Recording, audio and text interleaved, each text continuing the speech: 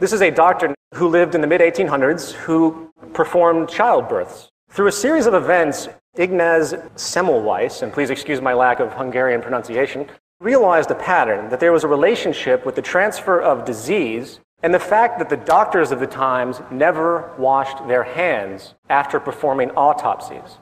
The doctors of the time would handle dead bodies in the lower elements of the hospitals, and then they would go up and they would perform childbirths without washing their hands.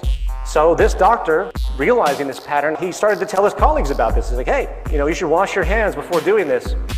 He was laughed at and ignored. He published papers, and they were dismissed and ridiculed. And after many years of trying this issue, he was finally committed to a mental institution where he died.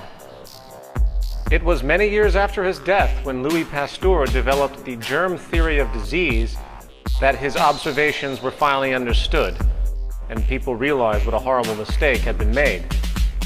People tend not to criticize the social order because they are bound within it.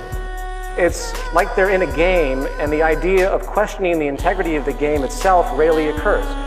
In fact, members of society often become so indoctrinated by their socially acceptable norms that each person's very meaning is framed by the dominant established value system, and the interpretation of new information is consciously or even subconsciously pre-filtered to be consistent with their prior biases.